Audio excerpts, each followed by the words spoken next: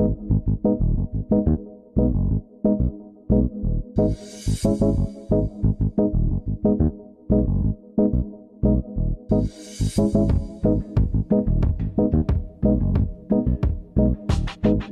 think I have the worst fun of the conference. I think I can claim that actual title. So can somebody help me out? Good for you and I?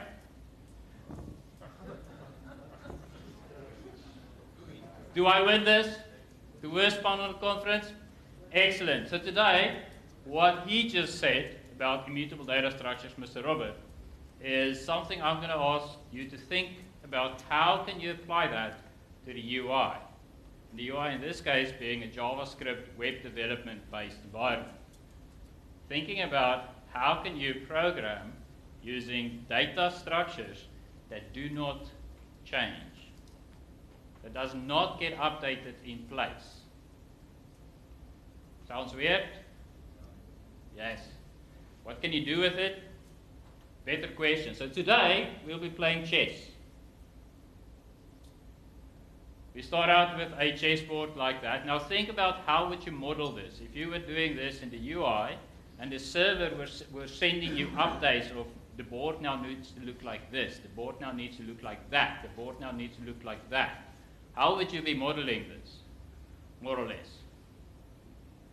Some multi-array with something in the array, and then you would render that multi-array in some shape or form. Okay? Cool? Okay, so that's our starting position. Very next question becomes, please move E2 to E4. And that's what your board looks like. So now you've taken your data structure and you've changed E2 to E4, and that pawn has now moved. And then the server asks, please move D7 to D6. And now you've updated your data structure, and that's what it looks like now. You just render it. And D2 to D4, and it's what it looks like now. Except no, all of that's a lie. Because the way that you visualize that from left to right, keeping all the states in your mind while I was talking to you, is not the way you would actually do it.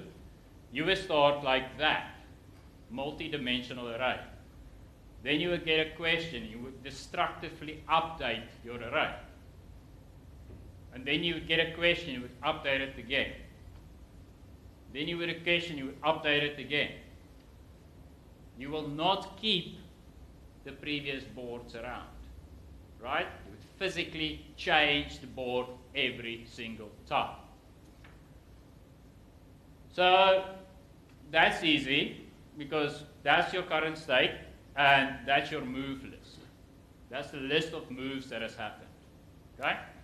Now I ask, whoa, what happened at move 2? Can we go back there? How? How would you undo the moves?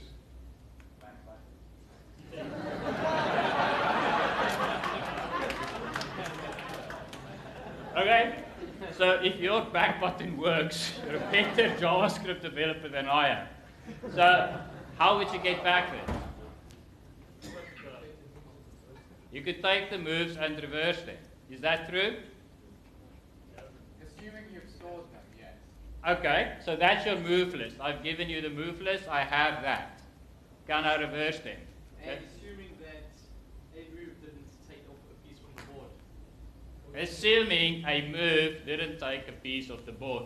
If you just reverse those steps and you've actually taken a piece, you cannot get back to the original position. So I was a bit express here because there's better ways to actually notate these things that will give you a notation that you can actually reverse. But this is a metaphor and a model, so work with me. So I've given you a situation in which it's impossible to get back to the previous state. Okay? So what would you like to do instead?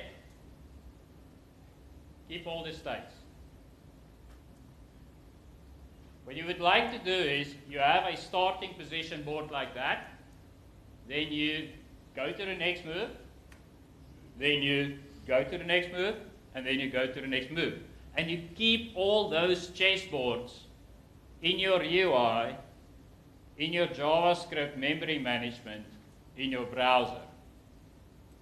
Is that a good idea? Why not? It's not, but tell me why not. You're limited in the amount of memory that's allocated to JavaScript. Limited amount of memory allocated to JavaScript. Now this is the magic moment. If you're using ClojureScript to do this, every single update, that little move is all memory that you will use extra to the board. So the only thing you would record is the change in the board. The way that ClojureScript data structures work is pretty much like Git. It has a version, it has a new version, it has a new version. And all it saves is the increments between those versions. And it's done extremely and exceedingly effectively. Now what the garbage collector does is, if you're only holding onto the last board, if you only have a reference to the last board, the 3 at the back would just go away, would get garbage collected. However, if you do want to keep the full history, all you need to do is keep a reference to all 4 states. Put all 4 states, or the references to those 4 states, in an array, and you have them. Now this makes for some interesting optimization things, where you could actually have the partial history. So what if I only want to keep the last 10 moves? If you only want to keep the last 10 moves, literally only keep the last 10 moves. Make a buffered reader and you're fine. Surprising? Too easy? Leave me? Doubts? I'd like my audience to actually interact at this point.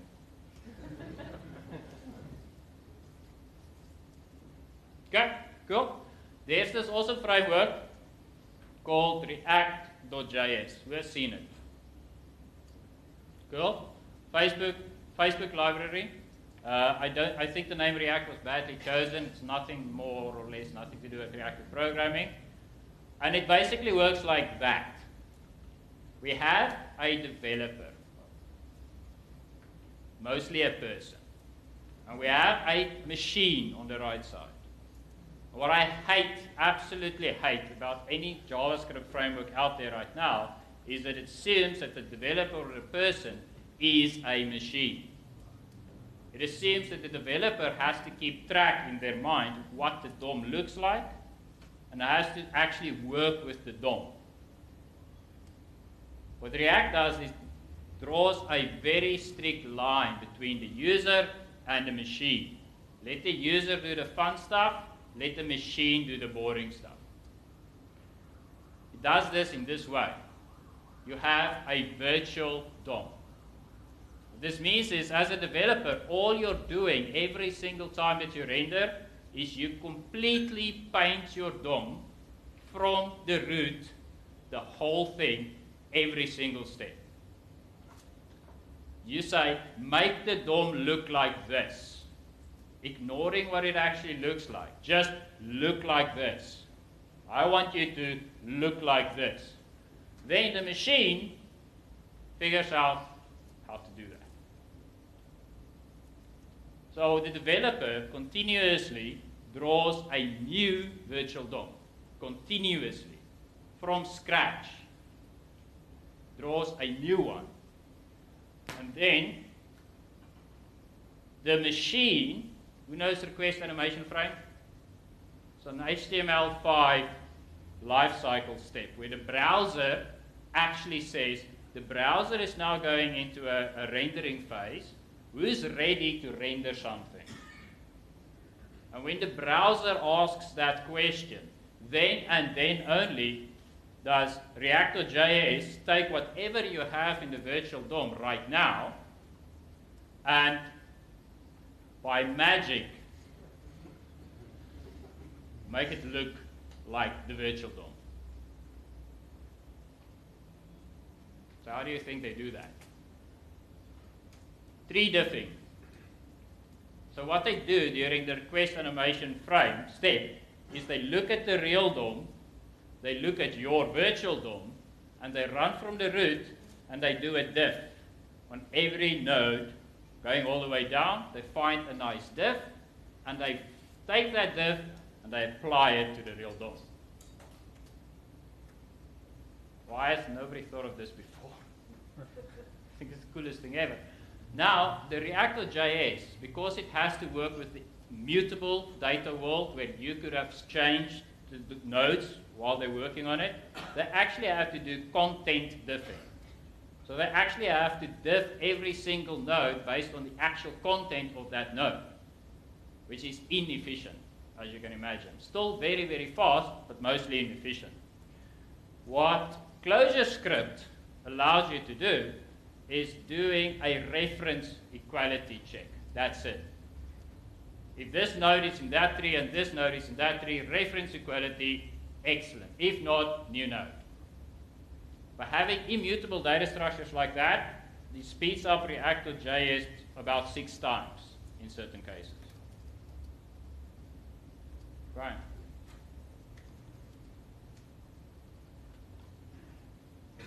So typically when we work on UI work, we have state and we render that state, right?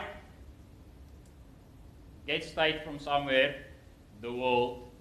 The world says now be like this, move E2 to E4. Changes the state and we render that state. Okay?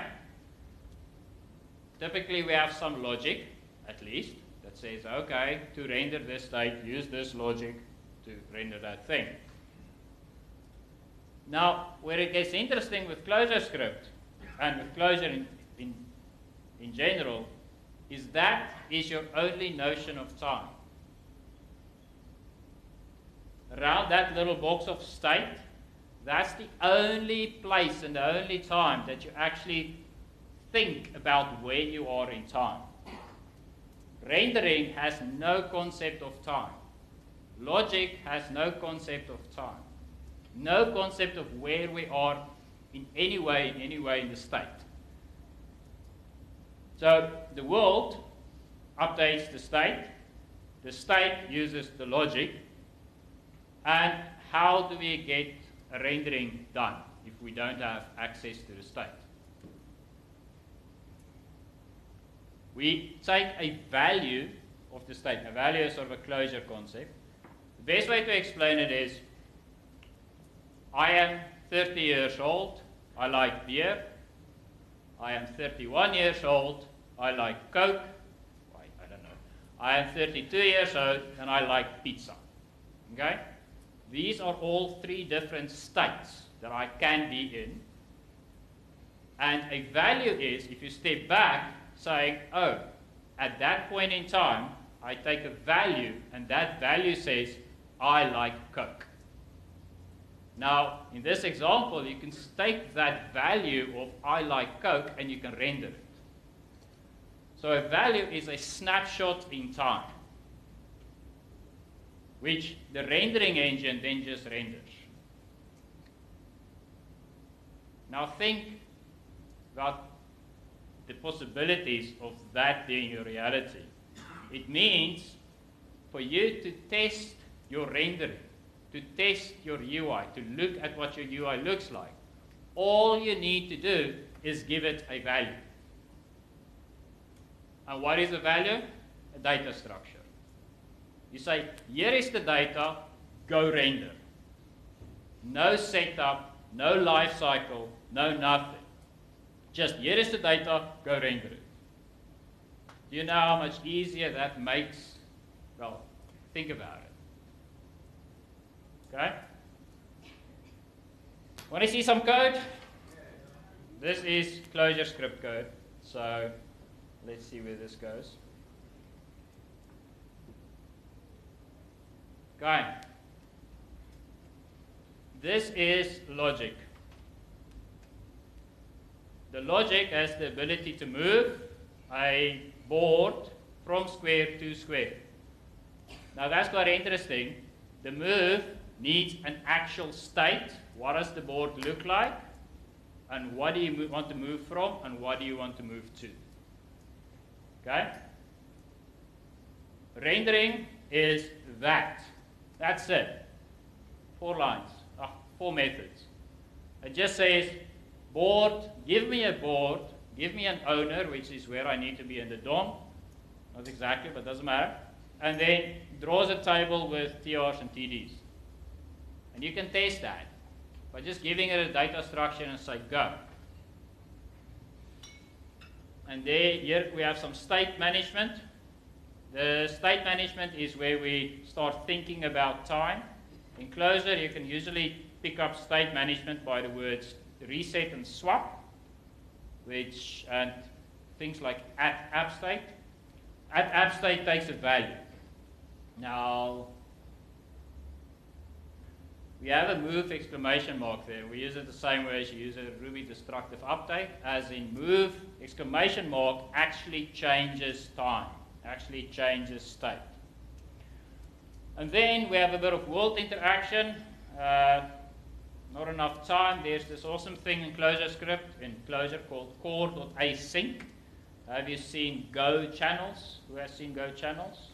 So it's a re-implementation of Go channels into Clojure, ultimately into ClojureScript, which means you now have CSP or Go channels in your browser.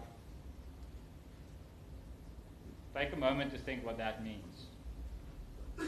Okay? Right. And here's how I play with history. And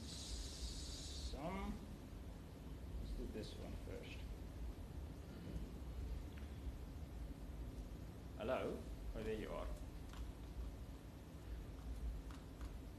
Keep this picture in mind about the world state logic, because that's exactly what this code looks like. And let's just get back to that guy. And then, right. So the first thing to note, that's the starting board. It's a multi-array of BR for black rook, and then black knight and black bishop. Then I can change the starting board using move A8 to B8. So all this does is it takes that data structure above and it changes it by moving the BB to the third one. Right? Nothing has actually changed. This is still pure data being turned into pure data. Now I have this world channel, this thing that says this is the world, and if you throw things in there, it will change the actual state. And this is ClojureScript for that, which says into the world, throw move E2 to E4. Now watch the actual chessboard. Moves it.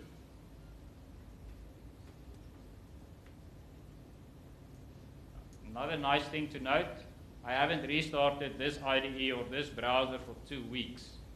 I haven't refreshed that page for about 2 days.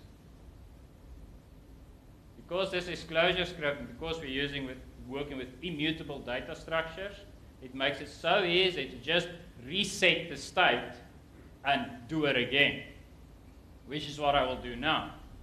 I will say reset.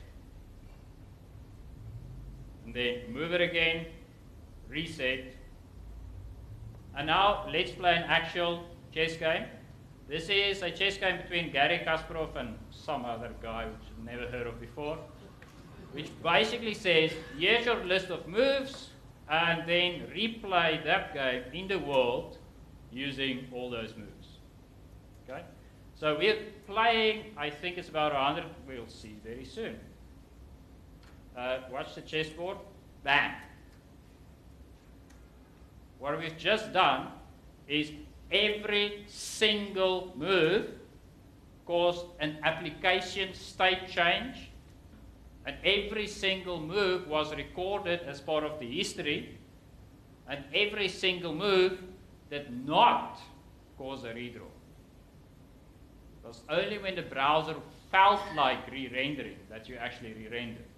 So how many moves was that? 88. So that's about 88 slides. And just to show you that I didn't specifically cheat, Let's play the long one out. That plays every single app state over time and just changes the state and say render, render, render. Now think about the power of that. If you could keep history of the state in which your UI was, and that person says, can I just go back to where I was? And this is exceedingly cheap. The implementation for this took absolutely no brain power. It was in an array, throw all the states, done. I'm going to cycle through all the states again, and you need to notice how quickly that happens again. So I'm going through all 88 states. Oops, what just happened? Okay, that's the end position. So I can do that, and then I can cycle through all the states. Okay? Now, because I have access to all the states, I can actually ask the question, show me move 70. And then show me move 87. I think that's pretty freaking awesome. And because the app state is something I can take the value of, I can ask the question, what does the board look like right now? Imagine this power of actually asking that question, what does my data structure look like right now? Seeing why it's not right, going back in time, inspecting it again, going forward in time, inspecting it again. What can you not do with all of this?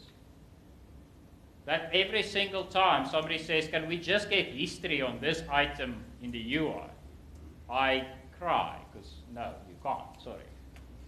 Now, with what Robert was on about with Atomic as a database and having these I was this today, I'm this now, and I'm that the next moment. If you have that as your underlying data model and you have this on top of that, you're now completely in sync in terms of your ability to play back history.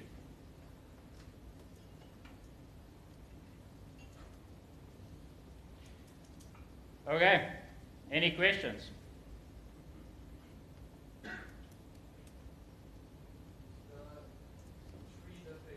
Yeah. What happens when it can't figure out what changed? We blame the Facebook developers. This is actually what makes it so friggin' awesome. If you look at that dividing line, right? What it says is, if on the right, if the machine figures out how to do things faster, you need to do nothing. Any optimizations they do in 0.9, 1.0, 1.1, you get for free. And do go read the architecture. They have wonderful, smart things. And yes, you can figure out a very nice brute force way to always get it right. You will always get it right. How to do it fast is the next question. And ClojureScript, immutable data structures makes that too easy. Like all the optimizations the JavaScript guys have to think about, the ClojureScript guys just give you for free. Any other question?